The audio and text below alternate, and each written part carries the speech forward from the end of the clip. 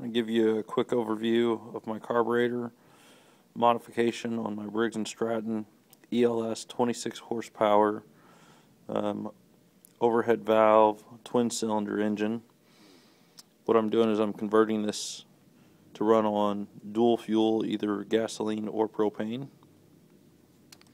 So this is the carburetor that has been removed. There's the choke. Sorry for the camera shake here. Alright.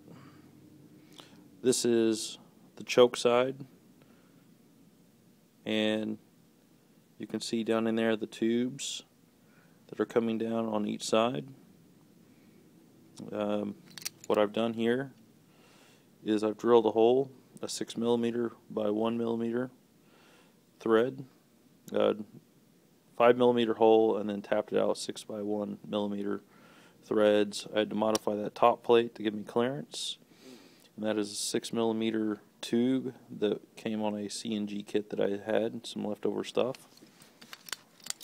So this one I have to have 2 inlets because the bores are separated, and I need to get equal fuel into each one of them.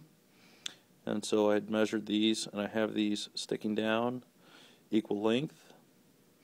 And if you look way down in there, you can see it's a little fuzzy, but there's an angle cut on that tube facing the engine side, and I have sufficient clearance for the butterflies.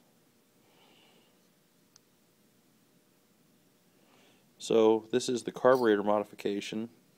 Everything is still intact, and I can hook it up to gasoline if I wanted to.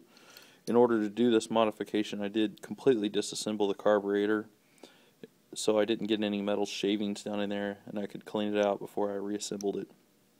So I wanted to show a up close of this, and I'm going to reinstall this and hook it up to propane using my Beam model T60 regulator and see it run.